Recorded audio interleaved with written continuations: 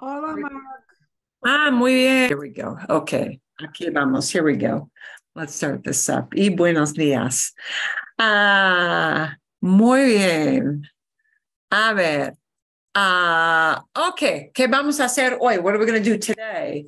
We're going to have your little examples with qué and cuál. That won't take very long. We'll hopefully do a little show and tell. Woo. Tengo que buscar mi cosita. I got to look up my little thing. Uy, no está aquí. Okay, bien. Before we even start the K and qual discussion, I'm just going to confess that I'm finding that more complicated than pour and para. Okay. Actually, it is less complicated than por and para, but para mí no es tan complicado, no es un tema tan complicado como por y para. I think when they rank level of difficulty, ser and estar also always gets top ranking. Then por and para comes as a close second, and probably que en cuál comes as a close third. Oh, if not, maybe, I don't know, maybe that preterite and imperfect difference, although people eventually get that ironed out. I didn't vote in that survey, so you know. Yeah. ¿Quién cuál? Yeah, you can overthink it, but it's there are definitely, and the problem really starts to become a great big ball of wax or a big tangled ball of yarn, or however you want to think about it. Mainly because in English, we define cuál as which, but sometimes when we actually in English use which, it won't be cuál, and vice versa. It's a usage thing, and it's a question of their patterns in Spanish, what is customary for their patterns. So, what's your name is either going to be what is your name is either going to be como te llamas, como se llama usted, or cuál es tu nombre, but it's almost never going to be qué es su nombre, qué es tu nombre. It's never going to be that. Or cuál es la fecha, what's the date. In English, what's the date today? Pero no es what, es cuál es la fecha. So it's a matter of kind of their usage patterns that messes us up with that. Okay. ¿Tienen ustedes ejemplos? You guys have some examples for qué and cuál that you want to share? I'd like to throw out one that is sort of like, as I was working on this was the one that drove me nuts. Okay. Okay, so I believe the correct way of saying this is ¿qué asiento quieres? ¿Pasillo o ventana? Which seat do you want? Aisle or window? Sí. Like on an airplane. But, yeah, sí. But the reason I'm sort of going a little goo-goo on this one is I was thinking of the example in the video that we saw, which was, whatever it was. I wrote it down after looking it up again, but it was basically, do you prefer Coke or Pepsi? And there were two very clear choices in the sentence, and cuál was very clearly the choice that the instructor was using. But then I looked back and I saw he said specifically, ¿cuál de los dos quieres? Which of the two? And that went back to one of the rules that you kind of walked us through, ¿cuál de? Which was good. So ¿cuál de los dos was correct, but when I wanted to just say which one, and I listed the two, los dos, without saying de los dos, at least Google wanted it to use que. So that to me was kind of keeping me up last night. Okay. Now, and I'm going to tell you, actually, the way you phrase it may drive it into the cuál camp or the qué camp. So there's an interesting, let's take a look at that. Okay. ¿Qué asiento quieres? And I'll put this on screen here. I'm sorry I kind of talked No, there, but you're good. That one was just kind of driving Es lógico. These are logical things. ¿Qué asiento quieres? What seat do you want? Or which, we might say in English, what seat do you want? Aisle, window or aisle, right? Sí. Bien? Okay. And the real reason we've got que here is because we've got asiento, a noun. So the kicker here is we got a noun. And when I've got that word paired up right next to the noun, generally, que is grammatically, according to the grammar police, the right thing to do. However, there are some Latin Americans who like to plug cuál into that formula. So, especially when you give it, two choices, right? So if instead of que asiento, what if it was phrased as, and I'm just going to put cuál in right now, cuál de los dos asientos? There you go. So it's the same noun and it's the same question, but putting in the de los dos switched it from que to cuál. ¿Cuál de los asientos? Ok, está aquí. ¿Cuál de los asientos quieres? Which of the seats you want? And now what's driving it is it's being driven by structure and word order.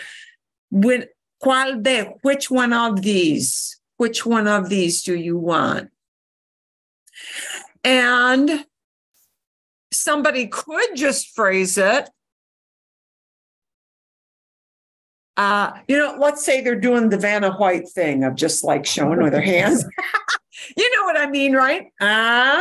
Right? One of those. If they're doing one of those, not looking at a computer screen, but it's like, let's say the el auxiliar, the flight attendant, and they're just pointing to one or the other, right? ¿Cuál quieres? ¿Cuál quieres? Which one do you want? Because they're giving you a choice of two. So you could hear it as any of those, but in the first one, it's being driven by, I'm pairing it up right next door to the noun. So, que is technically correct. But once that word de comes in, which one of that dictates we use cuál? Yeah. So in other words, nobody would ever say que de los asientos quieres. It's hard for me to even say that because it sounds, to my ear, that sounds wrong. And why does it sound wrong? Because I've never heard it that way, because nobody ever says it that way. Yeah. So that de word drives it, I mean, cuál. Es interesante. It's interesting that brings it up. Did you have a different one? Marcos, that's a very good example. I have a bunch of them, but I just wanted to get that one out on the table and sort of put my mind at ease that I wasn't truly going crazy. You're not going crazy, no. No te vuelves loco. No. Tienes toda la razón. You're completely right. Excelente. Okay. A ver, did you have another example you want to share with us, or do we move on, Marcos? Well, I mean, the others made sense when I did them. I'll just throw one other out. Okay. ¿Qué es un huracán? Okay, sí, ¿qué es? ¿Qué es un huracán, no? ¿Huracán? Yes. ¿Qué es un Huracán. huracán? ¿Qué es un huracán? Yeah, well, and you're asking for a definition, yeah? You want it defined. I don't know what that word is. I don't know what that thing is, or maybe somebody didn't know what, yeah, huracán, hurricane. Bien, perfecto. And the funny part of that one is I was actually thinking of somebody asking for a definition of the drink hurricane, not the big storm. ¿Qué es un huracán? Ok. Hay dos personas sentadas en el bar y están pidiendo bebidas y alguien, ¿quieres un huracán? ¿Qué es un huracán? Bien, sí. Perfecto, perfecto. Bien, sí. Right. Anytime we're asking for a definition. So what you want to get to the point or where you want to be eventually after enough practice and enough examples is to get to the point where either que or cuál is going to feel natural. And one of the things that should start to feel very natural is that if I don't know what this thing is, chances are it's going to be that que. Yeah. ¿Qué es? ¿Qué es? Asks for a definition. ¿Cuál es? Asks, right? I can use que with es. I can use cuál with es. But cuál es asks for a choice out of a homogeneous, they're all similar things, homogeneous group. Okay. So that's why it's ¿cuál es la fecha? What's the date? Because there are a set number of days in the year. And, this is a way of thinking, really. In a lot of ways, it's not a rule so much as it is a way of thinking. And their way of thinking of that is grouping the dates all come off a calendar. So it's a homogeneous group of things. Yeah. ¿Cuál es? And here's the other thing where we get messed up a lot. We'll say, what's your favorite candy? And what's your favorite candy asks for you to pick a brand or, let's call it a brand out of all the things that are called candies. It's not asking about pastry versus candy, right? It's asking for, hey, out of everything that you would call candy, which one is your favorite? And it would be ¿cuál es? ¿Cuál es tu marca favorita de dulce? What's your favorite brand of candies? So you could phrase it in English as which is your favorite, but very often in English, we just say, what's your favorite candy? And if you said it as ¿qué es? You're asking immediately in that situation for a definition, not for, hey, show me which out of all those brands you like. Yeah. So ¿cuál is a way of thinking about the categories there. Bien, sí. You're picking out of a category with ¿cuál? Okay. Magnífico. Otros ejemplos. Any other que en cuál examples? Can I do two of them together to see that I get the difference? Sí. Claro. ¿Cuál es tu libro? ¿Este o aquel? ¿Cuál es tu libro? Perfecto. ¿Cuál es tu libro? Este o aquel. Este o ese, sí. Oh, and I'm sorry, I put in accent marks there. You're not supposed to do that anymore with those two, but you used to have to do that. Okay. And you're showing two choices. Two choices, and then ¿qué libro te gusta más? Exacto. ¿Qué libro te gusta más? And in English, we would say, which book do you like more? We wouldn't say, what book do you, yeah. But because again, we're pairing it up with libro, noun, right? Because it's a matchup of right next door to the noun. It's que libro. Sí. Bien, okay. But now notice if I structure it, and it really depends on kind of how this comes to mind. ¿Cuál de estos libros te gusta más? Sí. Then you're going to phrase it as cuál de, because of that little word de. And those all those ask the same information. The first one is visual. You're actually showing the two, right? And then it's cuál es, because you're showing the two, and it's a limited group, right? The second one, we're pairing it up with the noun, que libro. So, que libro. But just know there are people in Latin America who like to say cuál libro. It's not always blessed by the Royal Academy of Spanish, but they'll fight about that. So they'll fight about that number 2 example, but you hear it that way. And cuál de, but always cuál de. Once that word de comes in, it cannot ever be que de. It's always got to be cuál de. Okay, but or cuáles de, ¿sí? Es posible tener también cuáles de, ¿sí? Okay, fantástico. These are good examples. Son buenos ejemplos. Okay. Algo más? Any other examples you want to bring up or no? I'll do one. When? ¿Qué haces para relajarte? ¿Qué haces? Magnífico. ¿Qué haces para relajarte? What do you do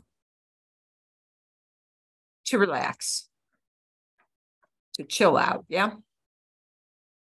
Bien. ¿Qué haces? ¿Qué haces? Again, asks for an explanation, a definition. And the ¿qué haces? Feels very natural because, this is one of the first things we use as building a question. ¿Qué haces? What are you doing? ¿Qué estás haciendo? What are you doing? ¿Qué tienes? What do you have there? Yeah. ¿Qué? Paired up with a verb that asks for a definition or an explanation. This is, kind of that explanation idea, isn't it? Explain yourself. Kind of thing. Fantástico. ¿Y algo más, Nora, o no? Sí. ¿Cuál es tu restaurante favorito en Arizona? ¿Cuál es? ¿Cuál es tu restaurante favorito? Momento. Favorito en Arizona. O en Scottsdale, o en Phoenix, o cualquier otra parte. Sí, en Phoenix. Sí, podemos decir Phoenix, no importa, es una área. Here is our category, restaurants in this place. Yeah. So, okay. Fantástico. ¿Cuál es? We would never, nobody would ever phrase that question as ¿qué es? You're never going to hear a flip side alternative of ¿qué es? We would say, what's your favorite restaurant? But that's a homogeneous category. It's a batch of stuff we call restaurants. So it's ¿cuál es? Siempre, always. Nobody is going to say, I choose to say this is ¿qué es tu restaurante? No. So what happens if you get that wrong? I guess you could say in a way it's no big deal, but it is kind of confusing to them because, they're expecting from ¿cuál es a choice? Yeah. And ¿qué es? Always asks for an explanation or a definition. And they're like, do you not understand the word restaurante? Do you not understand what Phoenix is? Is there something here that is misunderstood? Yeah, I see that. Yeah. So it's always going to be ¿cuál there. Okay. Magnífico. Algo más. Well, now I have a question about one I thought I was sure about. Okay. this is what I wrote, but now I'm thinking it's not right. ¿Cuáles ciudades de Europa visitaste el verano pasado? Oh, And I thought, well, that's which cities in Europe did you visit? But now it has the noun right next to it. So now now I have to say, which of the European cities did you visit? ¿Cuáles de las ciudades europeas visitaste? Right. Which of European cities did you visit? That you could do. But típicamente, ¿qué ciudades de Europa or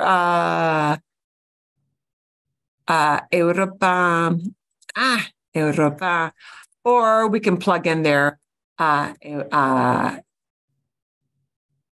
¿qué ciudades europeas o qué ciudades de Europa visitaste? Okay. Sí, bien. Okay. And yes, here really we've got a noun. ¿Qué ciudades? What cities? And in English, see, this is where we get tripped up. You may phrase that as which cities, right? And you would think, well, don't I put in cuáles? But yeah, if I want to use cuáles, I've got to have a de and then that group, right? Sure. ¿Qué It's ciudades? starting to get more clear. Here was my other easy example. Tu pelo, qué bonito. Tu pelo. They just know, wow. Qué bonito. Qué bonito. How cute. Yeah, you just walked out of the stylist or you just got home and tu pelo. Somebody hasn't seen you in a long time and you ain't got your hair done or cut or whatever. Tu pelo, qué bonito. And that que is really an explanation, right? You would say, how cute, how pretty, right? And that one is not being used in a question, but it's que.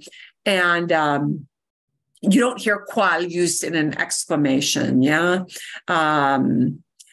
So, qué bonito, how cute. Qué bonito, qué moderno. Mira, sí, mira la vista de la ciudad, qué moderna, how modern it is. Qué hermosa, how beautiful it is. Qué interesante, how interesting it is. That how in an exclamation, how with a description always works. Bien. Excelente. Algo más? Anything else? I have one. Sí, okay. ¿Cuál de estos cachorros quieres que sea el niño o la niña? ¿Cuál de y otras? ¿Cuál de? Estos cachorros. Oh, cachorros. Sí, ¿Qué? puppies. Puppies. ¿Cuál de esos cachorros quieres o prefieres? Sí. Que sea. S-E-A. Oh, that it may be? Well, you know what? What? You probably would just leave it there. Okay. The natural thing to be just leave it there. Okay. ¿Cuál de estos cachorros quieres? You're looking at a litter or you're at the shelter, picking up a rescue dog, lo que sea, whatever it may be. ¿Cuál de esos cachorros? Which of these puppies do you want or do you prefer?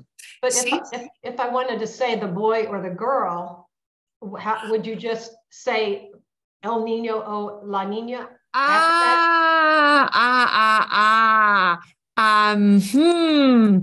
So one is because often people want one sex versus they want a girl dog or a boy dog, right? Mm-hmm. La hembra o el varón. Oh. Boy or girl or boy. Okay.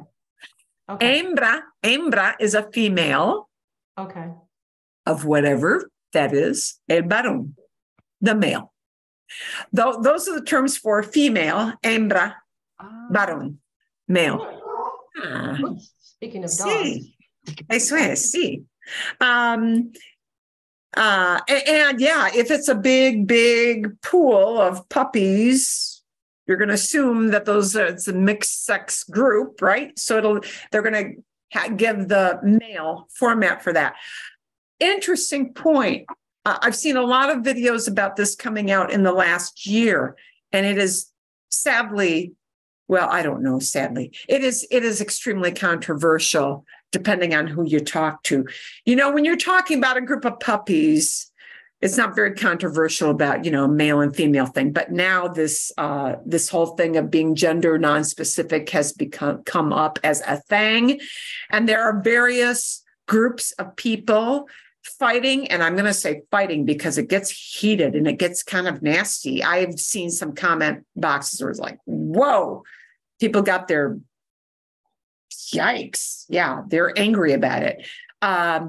It has always been a traditional thing to use the masculine version of the word in a group setting when it's a mixed group. That's just been the rule forever. There are now people who don't like that anymore. And actually, I've been noticing this since I started, really in the last 10 years.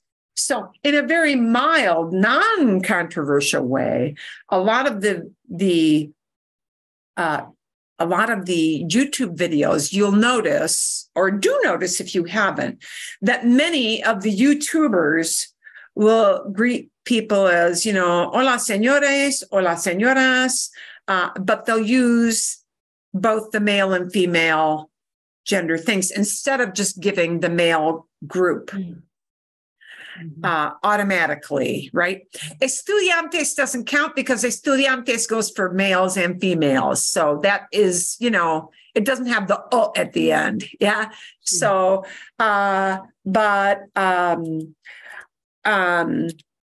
in other words, if they greet you as fans, I'll say aficionados y aficionadas, right? Hola, chicos. Hola, chicas. There's the most common one. Buenos días, chicos. Buenos días, chicas. And they'll give both. So the non-controversial way now is to say both the male-oriented word and the female. But now it's getting into the controversial thing of do we put in a non-gender specific word? And this has become a very nasty debate. So I'm going to say at this point, kind of, unless you're in a group of 20-ish-year-old people, don't do it. There are some 20-ish-year-old groups of people who feel very passionately. One of them is a former student of mine, and she started to put the letter E in everything. Chiques instead of chicos. Oh. And that is a hot button topic, and you're going to get hate mail over that. You're likely, unless you're in a group of people. So the way that this has been explained to me that makes the most sense, if you hear anybody saying, we don't want to have gender specific pronouns or words, or like it's gone down to it's filtered down to, like, instead of saying ellos and ellas, we should be saying ellas. Stay away from that unless people tell you, I want that. If people want that as a non-gendered term, pronoun, use ellas, then go ahead and use that because they want that and it makes them feel good. So who's it hurting? Exactly nobody. But just as injecting it as everybody ought to do this, you're getting yourself in for a fight. It has become, I have seen nasty, cuss them out comments. So if people say they want it, give it to them because it makes them happy and who cares? Yeah. All right. But yeah. Even some of my own students feel very passionately about it. we must make everything non-gender specific. And then you got the other people who say the language has been this way for hundreds of years. What right do you have to go in and change the gender? You can't do it. And so you get people very angry one way or the other. And then they say, well, what do? I change everything on every adjective.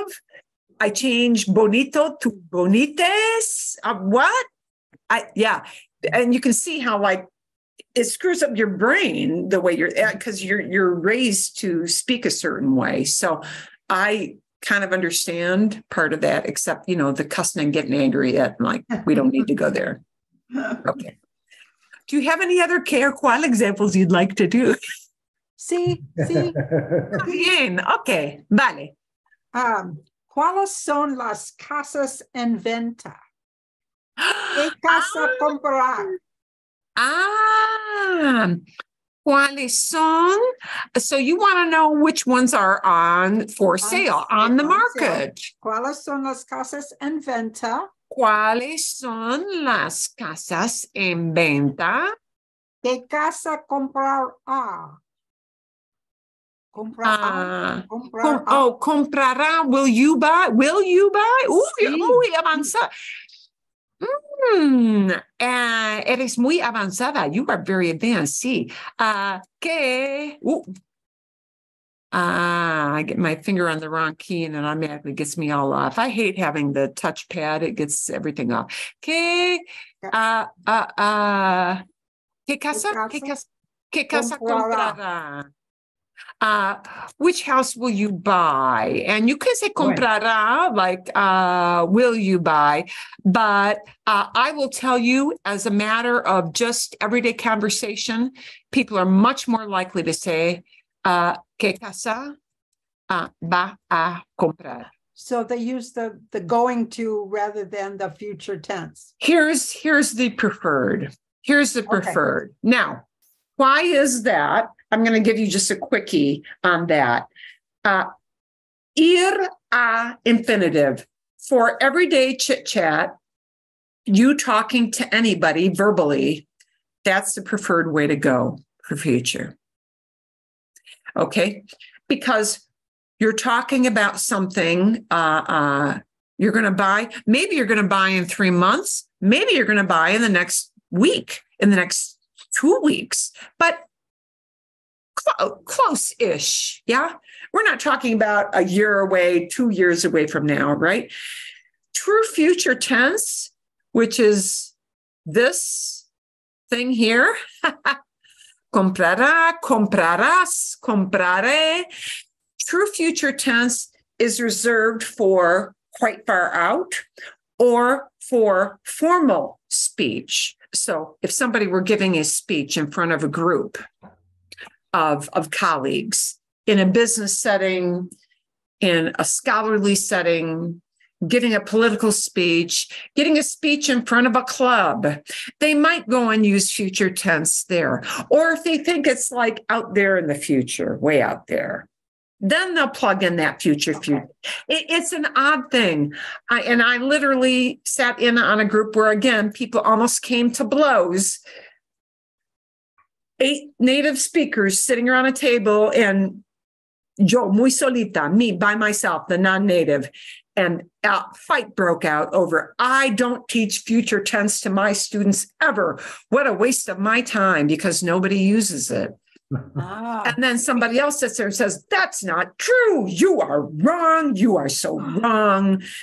And don't tell me you're a native speaker and you can't say that.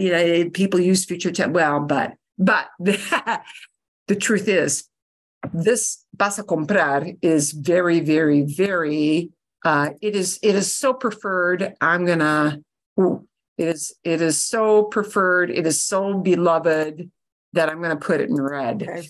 If somebody's just talking to you about something and they're not talking way down the line, that's what they're going to use.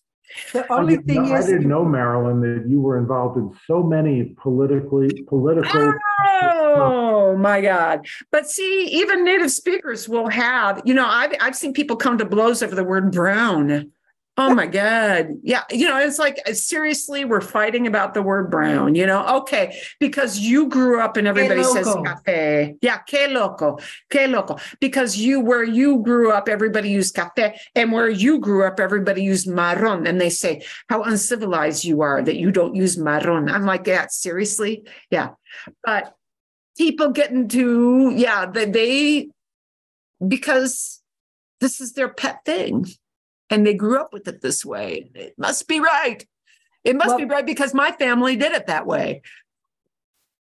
Well, that's the caveat in going up through Duolingo is future is a very easy one to learn. You learn it, dang, it's right there. But they don't give you those nuances and tell you that's not the way most people talk. Duolingo is going to throw out something to you every once in a while, and you'll see a future tense. But really, really, when people are just talking about what's going to happen pretty soon, they're not going to use that future tense to just talk. And so, okay, if you use that, are you wrong? No, you're not wrong. It doesn't make you wrong, but people might think, sounds a little formal, a little stiff, little stiff. Yes. Okay, so here's a good example in English. If I sat down to order something at a restaurant and I said, well, what shall we have? To the American ear, what shall we order? Yeah. Sounds a little proper. Yeah, doesn't it? Is it wrong? No. Is there any misunderstanding?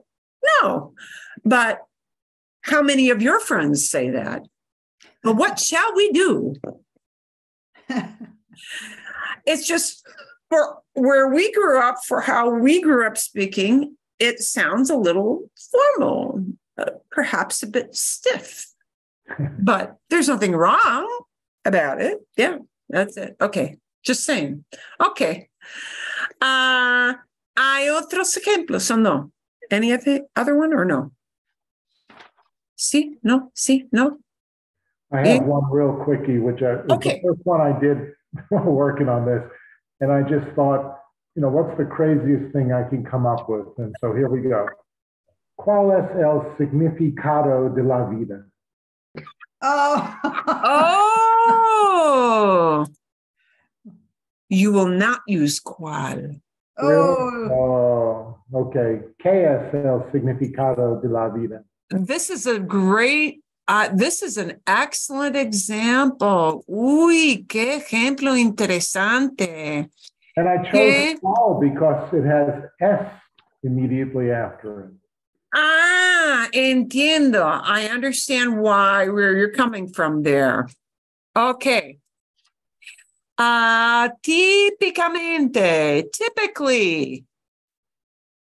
¿qué es el significado de la vida? What is the meaning of life? A very philosophical question. And the fact that it is a very philosophical question is why you use que. Because I'm saying, explain yourself. Yeah. What's the meaning of life isn't a choice out of finite things. It might be love. It might be a check for $1 million. It might be a happy family. It might be preventing the collapse of the world's climate. But it's not a homogeneous group. Yeah. Yeah. Yeah, that is asking for a definition or an explanation. What you're saying makes perfect sense, especially after this morning's discussion. But I'm thinking to myself, I wonder if I threw that one into the Google Translate and it gave me cuál. I'll have to check later. Okay. Yeah, that would, to me, sound. So a lot of times you'll see in books when they explain cuál, they'll say cuál is paired up with es or with de. And these are big clue, like hot button words. And you pair up cuál with es, you pair up cuál with de. But we hear que with es a lot. We don't ever use que right next to de. Yeah. But but que es.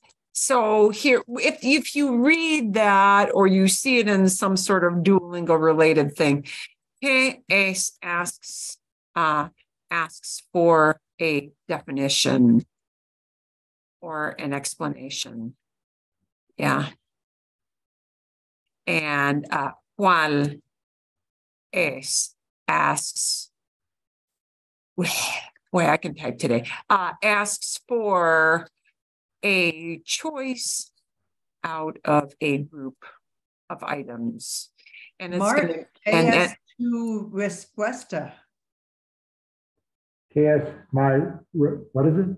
What's your answer to that question? ¿Qué es tu respuesta? ¿Qué es la respuesta? ¿Qué es la respuesta? What? Yeah. ¿Qué es? Yeah.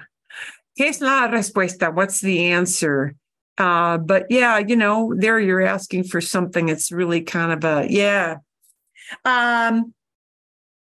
Yeah. So es by itself isn't enough to pick a que or a cuál.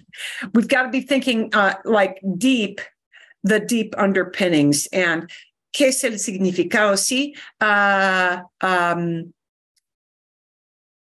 Yeah, it depends. If it's an explain yourself kind of thing, it's going to be que. If it's pick something out of a group, it's cuál. That's what it boils down to. Okay. Buenos ejemplos. What good examples? Okay. Bien. Okay. ¿Hay más? Any more? Sí? No? Sí? No? Okay. Show and tell time? Sí? Bien. Show and tell time. Con permiso. Regreso en un minuto con mi cosita. I'm going to let you grab an item. I'll be right back. Sí, tengo que ir. Uy, a ver, ¿dónde está? Diane. Yes. Sí. Mi también tengo tu deseo. Okay. Me gusta mucho. Bueno, okay. ¿Quién quiere hablar de una cosa? Do not show us what the thing is. See if you can give us some clues. Tell us what it is about. Leave your kicker clue that's going to be the give it away at the end. Trish. Okay. Mi artículo es blanca, negro. I don't know if it's male or masculine or feminine. I'll put an E on it. Blanco y negro? Yeah, y plástico. Es de plástico. Es de plástico. You want otra? Más? Okay. Es un artículo que se usa en la casa o fuera de la casa. En la casa. En la casa. Es un artículo. Sí, en la cocina. No. Should I say where I would go? No se usa. Uso en la mañana. Se usa por la mañana. Se usa por la mañana. Es de plástico, blanco y negro. Uy, ay. Tiene ¿Es un sombrero de ducha? What? No. This isn't my clue, but está en mi baño. A scale? No. Tiene el tiempo si la mañana y de la noche. ¿Es un reloj?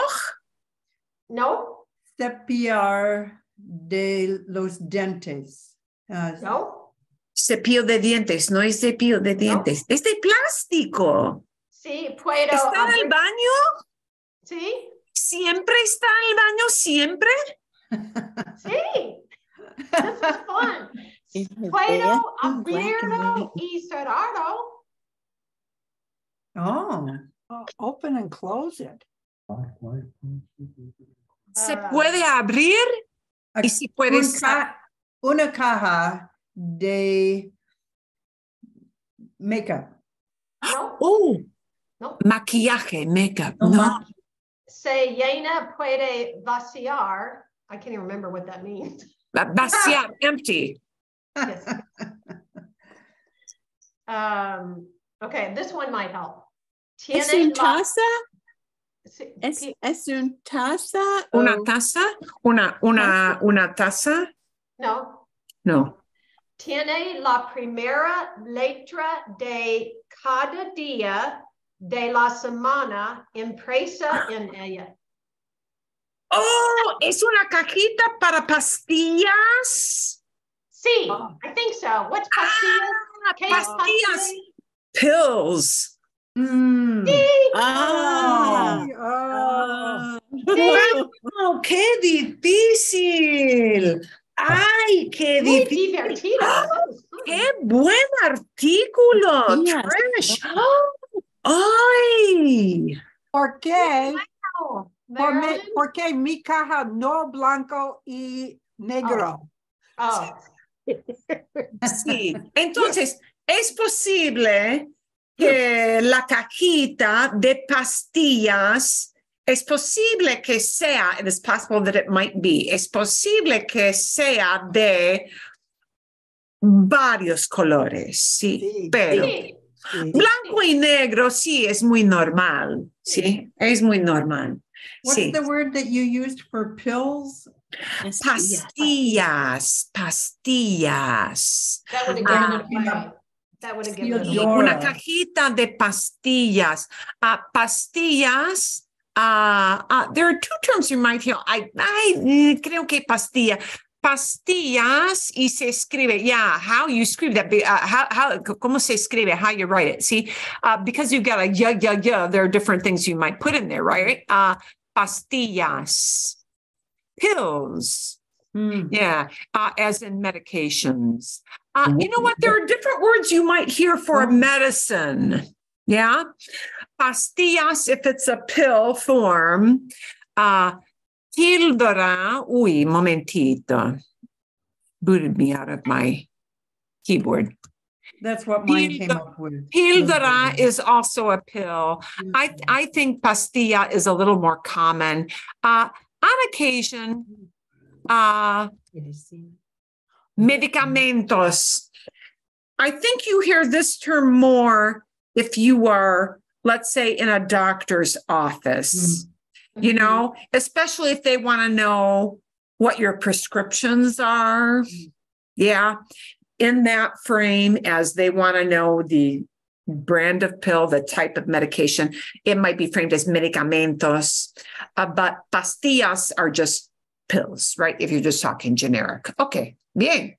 What did you call the actual container that Trish was describing? La cajita.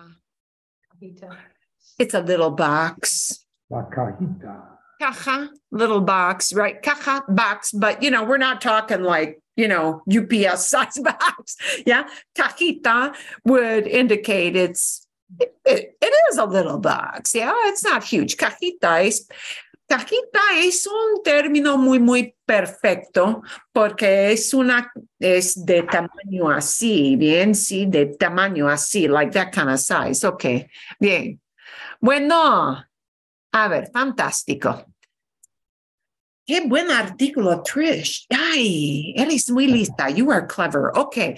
Bueno, ¿quién? Siguiente.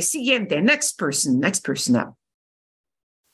Okay, bueno, Diana. Es una comida muy deliciosa. Se puede preparar en muchas maneras diferentes. A veces está duro o a veces está suave. What does suave mean? Soft? See? See? Helado. Helado. Es el helado. No, no, No. Es una comida nutritiva. Sí. ¿O es comida chatarra? ¿Es junk food? No. Nutritiva. Nutritiva. Suave. Puedo comer para el desayuno o el almuerzo o a la cena. ¿De desayuno, de almuerzo o de la cena? I know. Hang on, let me look it up. Wow. Tocino. Los Bacon. huevos? Tocino. Jan. Los Oh. Perdón, Jen, ¿qué dijiste? Huevo. Un huevo. Ah, sí. Suave. Ah. La próxima Okay. clue was blanco and ovaldada. Ah, bien. Okay. Let me show you yet. Wow, we're getting to lots of good vocabulary here. Otra vez, again, I'm going to show you a vocabulary that is very, I wouldn't expect you to know this because this would be tough to figure out.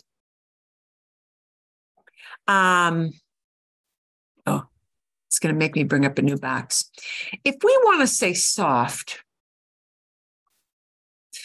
you're going to look up the word soft, and this is usually what you see, suave, right? Soft. But there's a nuance to this. Suave is soft like, este suéter es muy suave. Okay. O, por ejemplo, mi animal de peluche, muy suave, muy suave.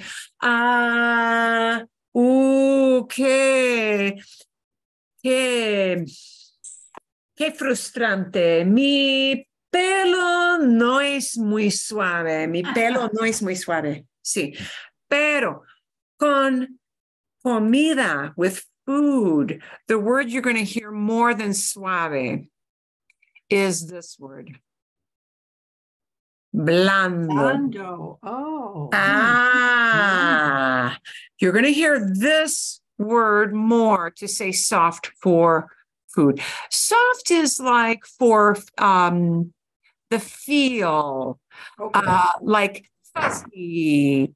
Yeah, the feel good thing.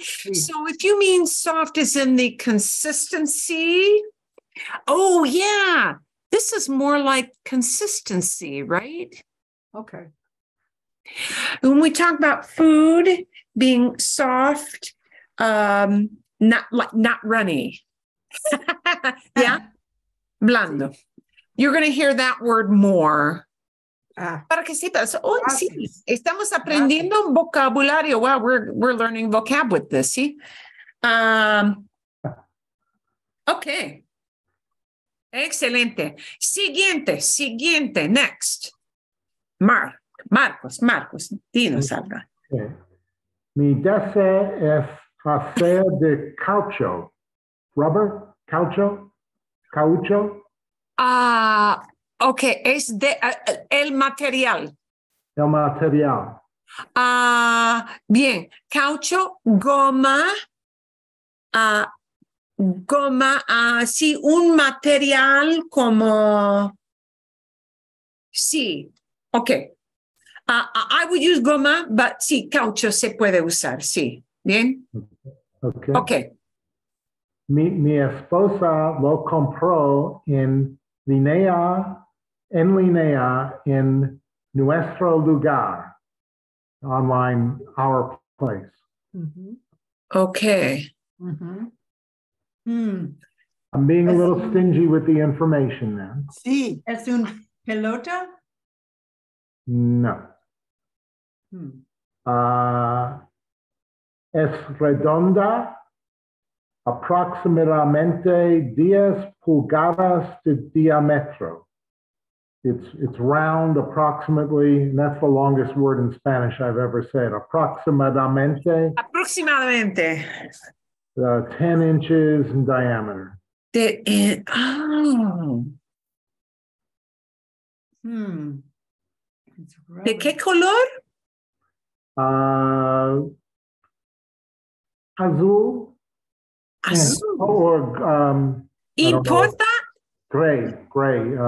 Gris. Gris. ¿El color se importa o le importa o no le importa? No le importa. No importa, no importa. No importa el color. Ok. Or afuera de la casa o el dentro. Se usa coming to that, usar en la casa. en la casa. Es una cosa que se usa en un cuarto específico de la casa. ¿O no importa? No importa, en la cocina. In the kitchen. Okay. Okay, how about now?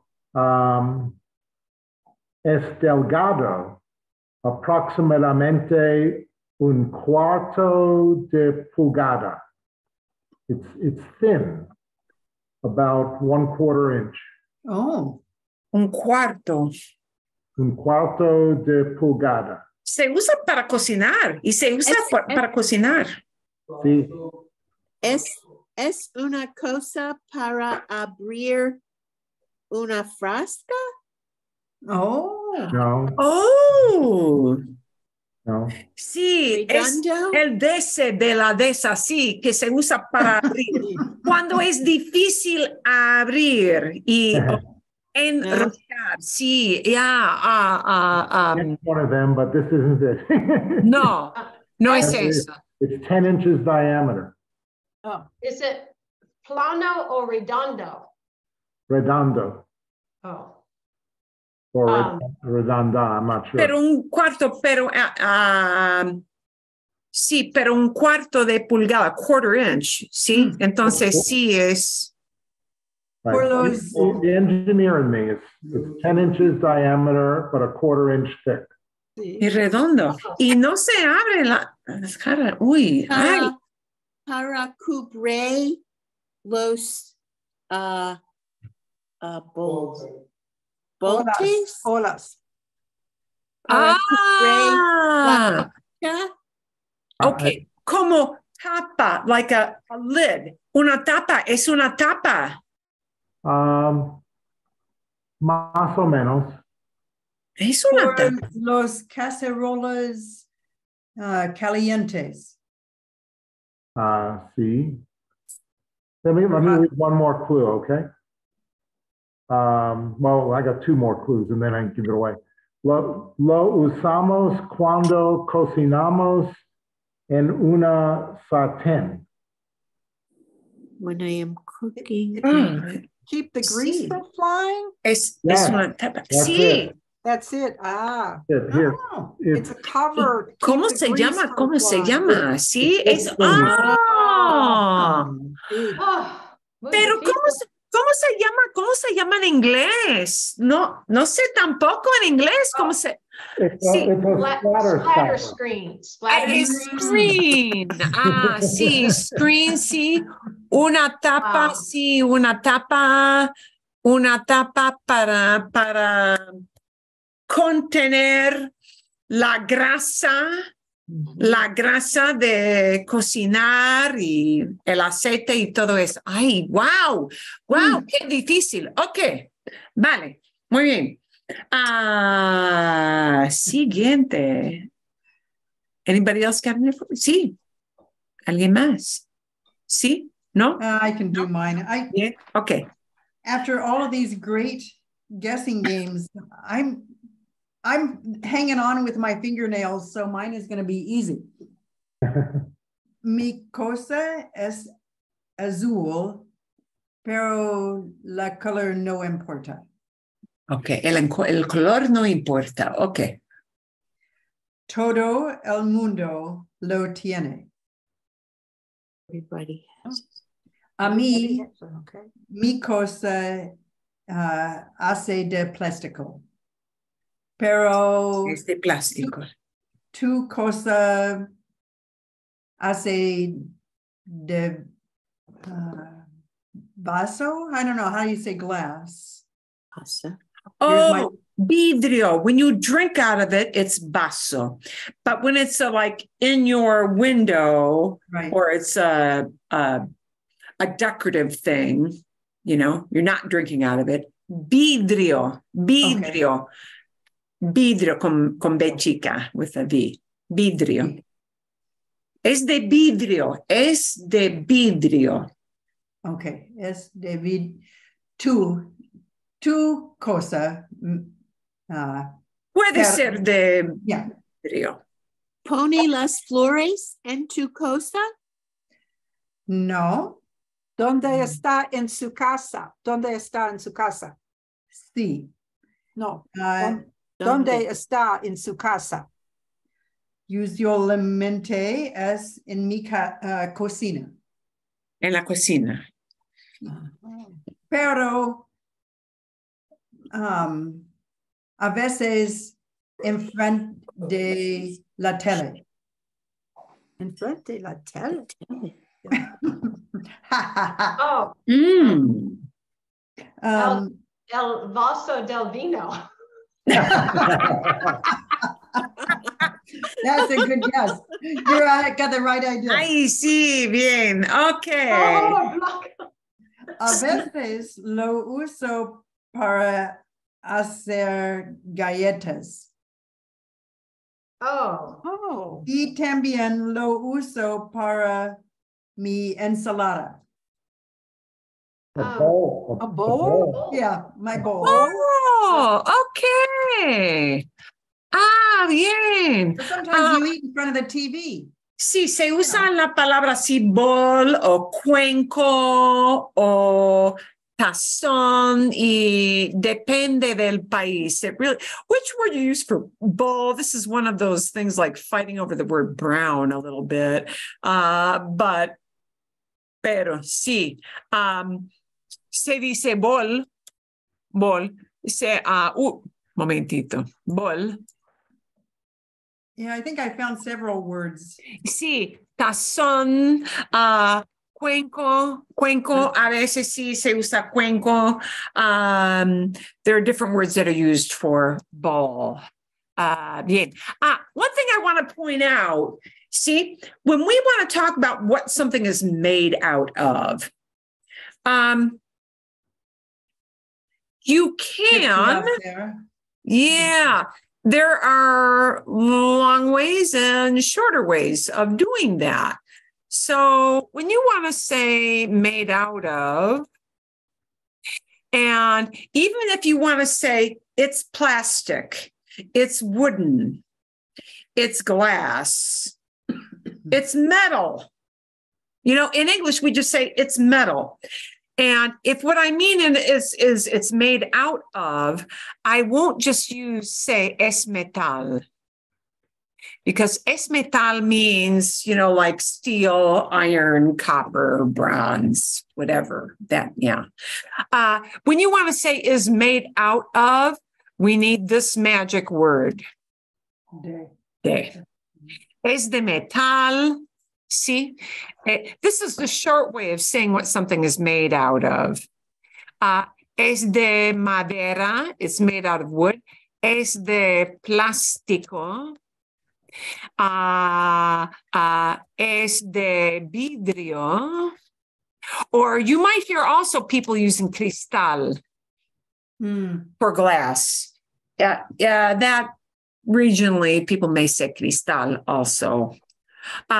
Bien. Okay. When we want to say something is made out of, English can take words like wood and make it into wooden. But you can say it's a wood bowl, it's a wooden bowl. Okay. You can say it's a metal bowl. You could say it's a plastic bowl. We cannot take materials in Spanish and make it into an adjective. So the cut to the chase thing is that this word here is very magical. It will always tell you what something is made out of. Now, if you want to get like super fancy, sí, está hecho or está hecha, it is made out of. Yes. Okay.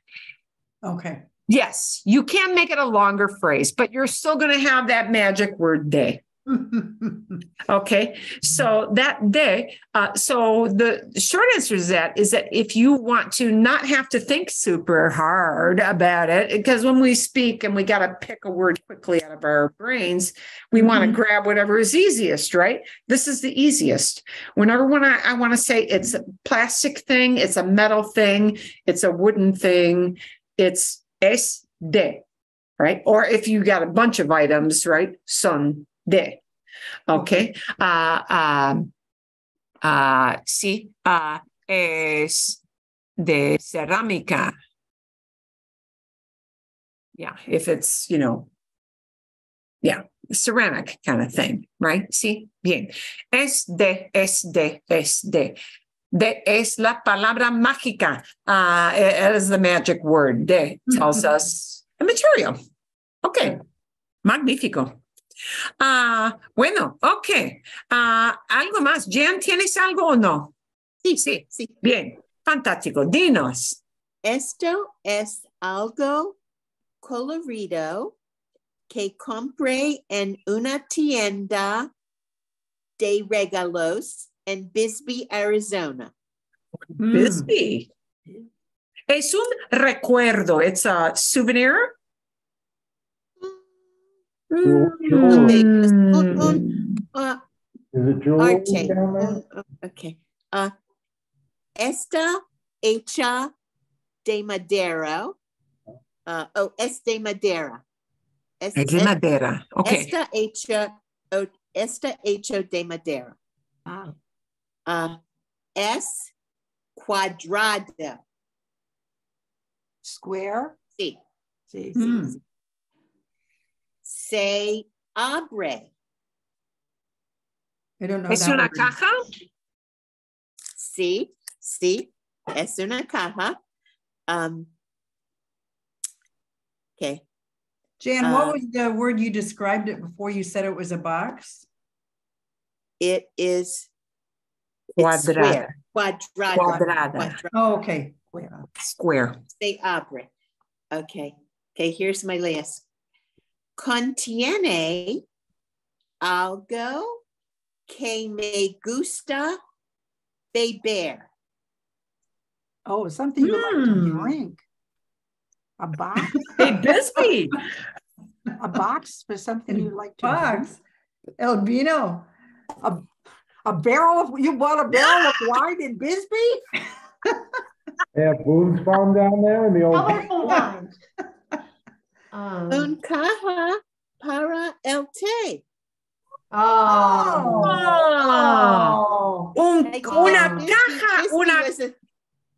Sí. Bien. Maybe Bisbee wasn't such a good clue. Okay. No, so good. Bien. Ok. Ay, qué magnífico. Ok.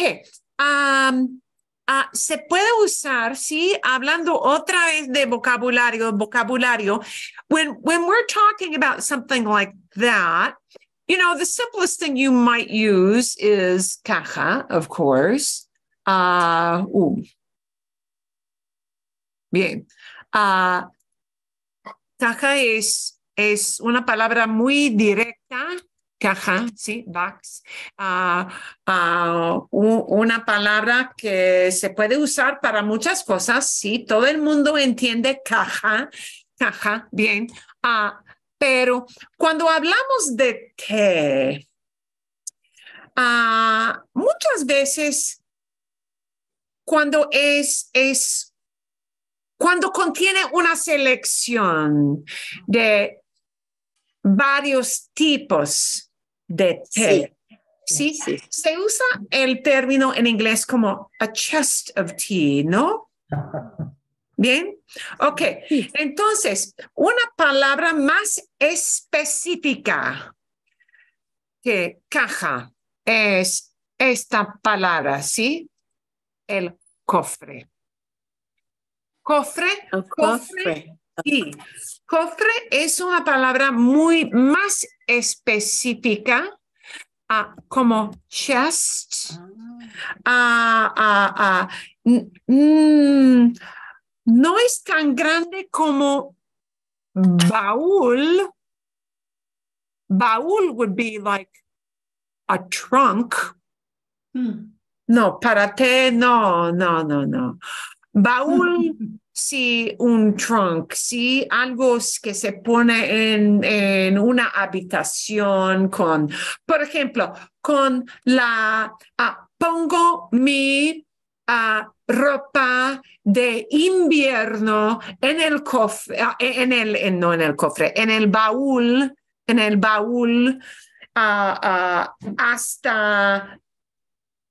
hasta diciembre aquí en Arizona, ¿no? ¿Ok?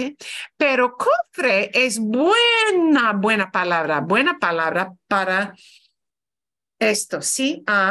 Es un cofre de té, es una caja de té. The two words are totally okay to use, but cofre would automatically make somebody think it's hinged like that, yeah? Que tiene tapa, that it's got a top that's hinged. That's a cofre. Yeah.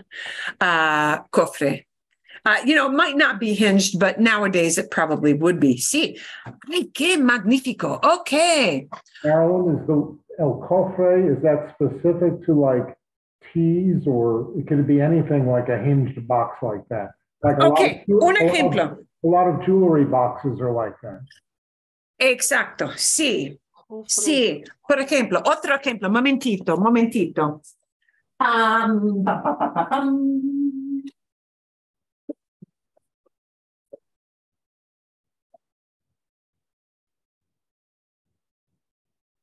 En mi casa muy sucia, tengo muchas cosas, ¿sí? Es un cofre. Es un cofre, ¿sí? Es un cofre. Con varias cosas. Tiene, en mi cofre sí hay, no,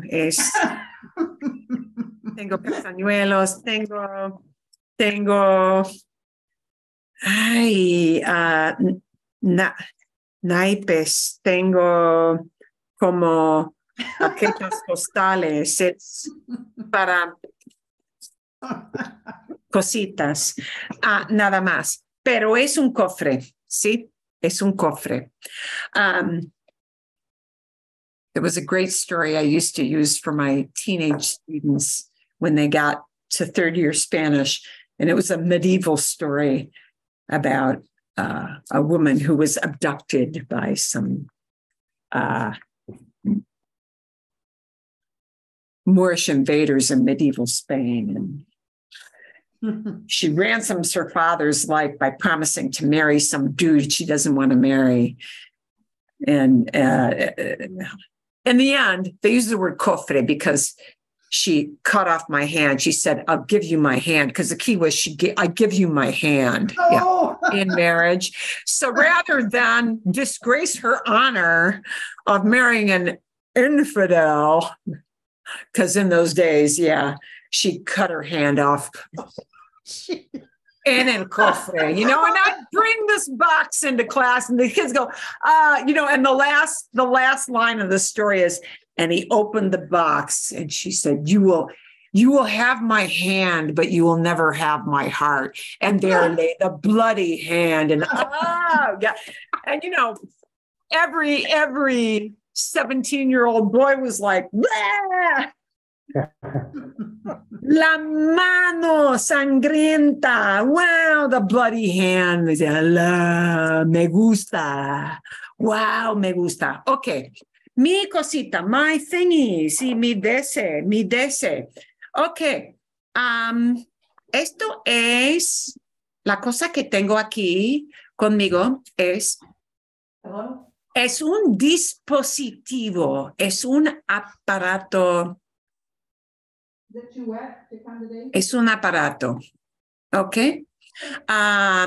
Pero no es algo muy común. That's fine. En otra forma, en una forma más grande, es muy común y todo el mundo tiene esta cosa en su casa, por lo menos una, ¿ok? Pero la forma mía que tengo aquí es una forma muy chiquitita. ¿Ok? Bien. Es una cosa que generalmente se usa fuera al aire libre por lo general. Quizás, si eres plomero, muy útil dentro de la casa, pero para la persona normal se usa al aire libre, ¿sí? Necesita pilas,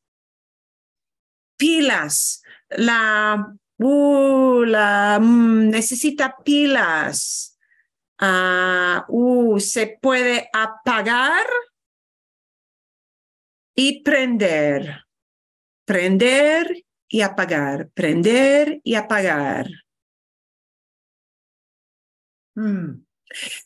La forma mía es una forma que se usa para personas que hacen cosas que dan caminatas en las montañas, que montan en bicicleta.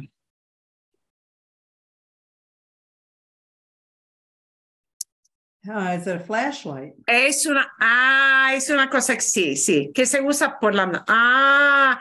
es una linterna, pero es una forma de linterna, ¿sí? Linterna que se pone aquí arriba. Durante una caminata por la noche, sí, al atardecer, when the sun is setting, sí, y tú estás perdido and you are lost, ¿sí? Y hay que caminar una milla más hasta llegar al carro. Ok, eso es. Bien. Es una linterna muy, muy, muy pequeña que se pone sí, aquí en la frente para ver el sendero, to see the trail, para ver el sendero. Bien, sí. Bueno, Nora, sabía que serías tú. I knew it was going to be you. Okay. We've got 3 or 4 of those. Yeah. Sí, pero es posible, o sea, si eres plomero, if you're a plumber, sí, y estás trabajando, sí, debajo del fregadero, en la cocina o en el baño y no puedes ver muy bien y no hay luz, entonces sí es muy útil. Ok, a ver, bien. Bueno. I have a question about our class coming up next session. Since it'll be more than just the 5 or 6 of us, are you going to backtrack a little bit or maybe choose a little book for us to read, or what do you think we'll cover? Well, I haven't really decided about a book yet. I think more like articles. I like that. Things that are short. I think that is easier. It doesn't require you to buy anything. I know my neighbor Carrie was wondering if this was the right class for her. She's already too far behind, whatever. You know what? In a sense, backtracking, if anybody practice with always past, good for me. There's always going to be a certain amount of backtracking with past for this reason. Honestly, the past is such a vast topic that if you don't recycle that information, it is impossible to get good at it. you know, unless you're a real Mensa, like genius person, you know, and even then, and I will say for people who are, well, you know, even for people who are used to like, let's say you grew up with German or you grew up with French as your native language, even for them, it requires them learning those new conjugations. So there's going to be a certain amount of recycling. Good. Is what it is. But there'll probably be more article reading type of thing. And you know what? If anybody gets in and like, let's say they signed up for this and then they feel like over their head, just get, you know, tell me that. And I say, then I'll send you the Monday Zoom link. No biggie. No biggie. No biggie. At some point, could we do a little bit more with direct and indirect objects? Oh, yeah. Yeah. Yeah. That is a tough one. And that, again, is hard to get used to. Yes. Yeah. And the reason it's hard is that English has those, but we use the same set of pronouns. So the pronouns always tell you it or her or him. Yeah. Or us. So you always know if it's a human being or if it's a thing. And because some of those, you know, like words like lo can mean it or him. Yeah, we get all this confusion. So therefore, in Spanish, it is more necessary to know if it's an indirect object. In English, you don't really need to know if it's an indirect or direct object. You just need to know if it's talking about an inanimate object, it, versus a human being. It'll be a him or a her. Yeah. And then it doesn't matter. So, yeah, we can absolutely do more with that. That always needs work. Bien. Okay. Vale. Ooh, checking my time. I wanted to ask you guys, if there were, because this had some funky structures in here, hay alguna pregunta? Is there any kind of question? ¿Hay alguna pregunta de este video? Anything that you had from this thing? It was talking about the discovery. I did send you this one, right? See? ¿Es este? Was this I didn't watch or it. no? No? This is the one about Columbus Day, right? Or Columbus. Sí. Yeah. Yeah. It's- That's the one. Sí. I mean, I thought it was actually very interesting listening to that.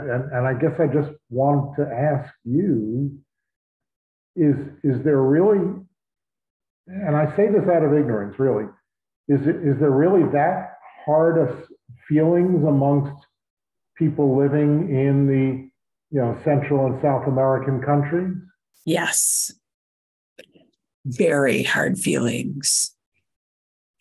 Even in many cases, if they come from, let us say, more of a European background. Yes. To the point of, although, you know what, you will always get that segment of people who say, well, this has been done for hundreds of years this way. Why are we getting our pants all tied up in a knot over this? So you will get that. Okay, so I'll give you an example. In Mexico City, there was a statue to Columbus that was taken down. And in its place was put a sculpture, very large sculpture. This is a public square area of an indigenous woman's head. And it was chosen that it should be a female because you know, birthing the generations to come kind of feel, and it should be indigenous woman and all of that. And there was some element of the public that was sort of incensed of, well, but this is part of our culture that, you know, was this historical figure, or was it was it Columbus or was it Cortes? Cortes. It was one of those conquistador kind of guys. Yeah. And so there is always, as we have our own culture war kind of issues, there are people who say, well, why are we browbeating ourselves over this? It is history. It is the way it is. But there are people who feel very, very, very strongly about the European culture being superimposed to such an extreme. And the reason it gets very vehement, and there is a very big block of people who really do resent it, is that depending on which Latin American country you go to, the percentage of people who are mestizo, meaning mixed blood, racially, you got some European heritage, some indigenous heritage, it skews around. You go to Argentina, and you get, in a lot of areas, lots of Italians, lots of Germans, Spanish, all kinds of mix. But then you go to areas like Peru, Ecuador, certainly Mexico, Bolivia.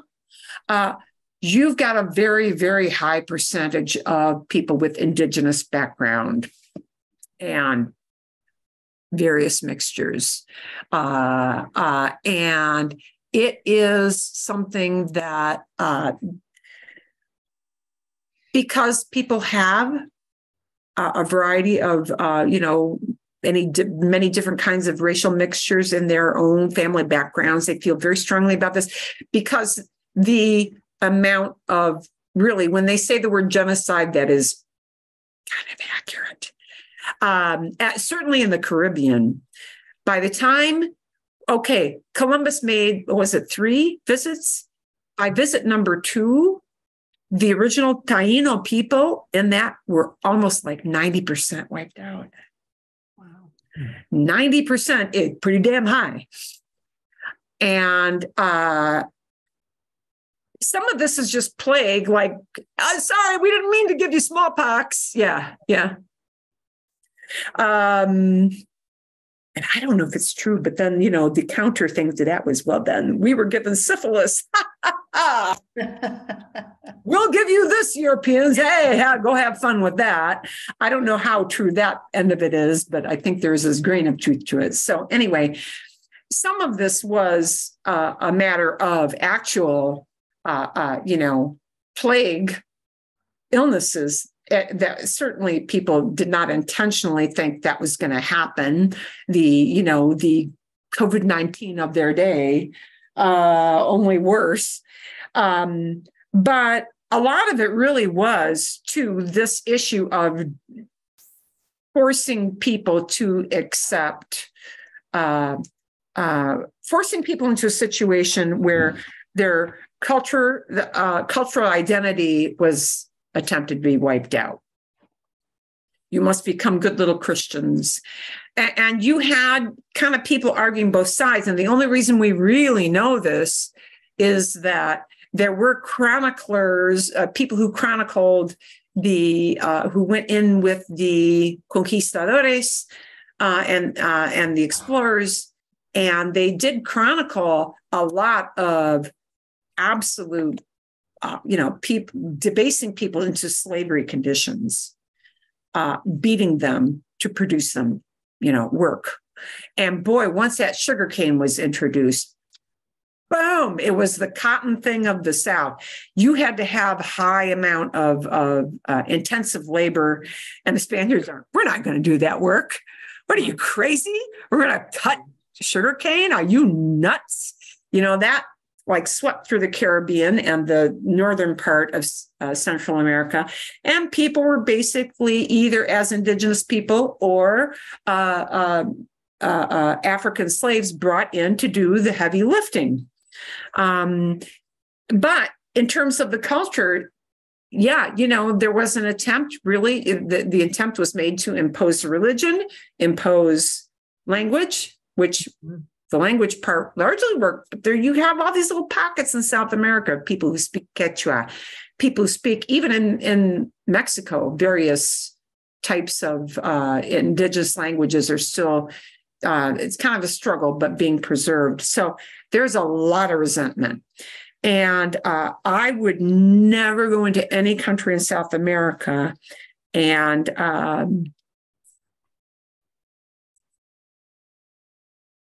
bring up a whole lot about Columbus. It is and it is seen as an intentional attempt to wipe out a culture. And also an intentional thing of saying, hey, look, 50, 70, 80%, depending on the country, of the population has indigenous family, racial background. And hey, we count for nothing. The only thing that's good is the culture that you brought from white guy Europe. So, yeah. As a matter of fact, I think in Spain, it used to be called kind of like a Columbus thing, and they've changed it to Dia de la Raza or Dia de la Hispanidad, even in Spain. Even in Spain, they're walking on eggshells, and they want to call it Hispanic World Day. Like, oh, we share similarities in culture, we share language and brotherhood of man. Yeah. Even there, it's very soft-pedaled. Because they want to be welcome when they come in as tourists. Yeah. I hope I didn't cut you off there, but I just from my own experience when I was much younger, we used to go to Puerto Rico a lot, and in the San Juan area, and like this main plaza as you enter San Juan is Plaza Colón. Yeah. And I just kind of, certainly, maybe I wasn't looking and didn't notice, but even in a more recent visit, meaning like within the last 20 years, I didn't notice. I mean, it's not like it had been renamed or anything like that. Yeah, it's you'll still see place names up with names of people and Ponce de Leon and all of those guys. Yeah. It's not like they'll change every street name or anything like that, but as many things were named after people who came in as explorers or who came in as original, were given lands by the crown, but there is a deep resentment amongst a very high percentage of the population to you cannot just sweep under the rug the cultures that came before. It's the thing of the Americas. I am kind of surprised when I talk to Canadian friends, how strong some of that feeling is amongst Canadians. And of course, there they call it First Nation, right, as the indigenous groups. Yeah. And when somebody's got background of, they have like people from like background of First People Nation, wow, they kind of bristle. It's like, well, let's not discount the bad things were done to all kinds of people in our continents. And it doesn't matter if it was, the English, the French doing it to people, the Spaniards, there were people, non people. And, if you want to take it back to Europe, there are people doing bad things to each other in Europe. It's like people are people. But yeah, there's resentment amongst many. But part of it is too, the fact that, it's that whole argument of who got here first. There are different people who got to different parts of the Americas at different times. And see. Okay.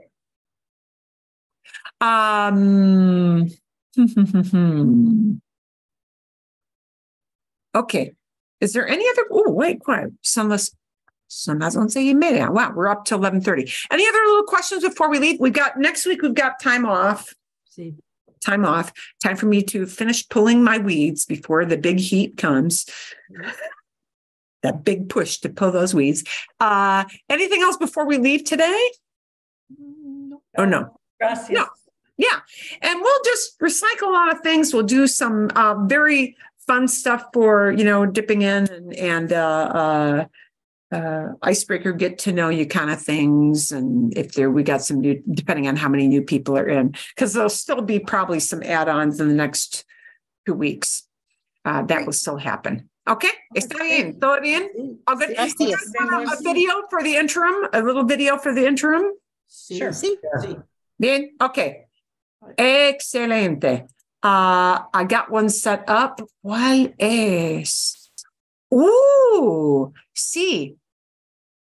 Una visita a Cuba. El video es de una mujer española que fue de visita a Cuba. Y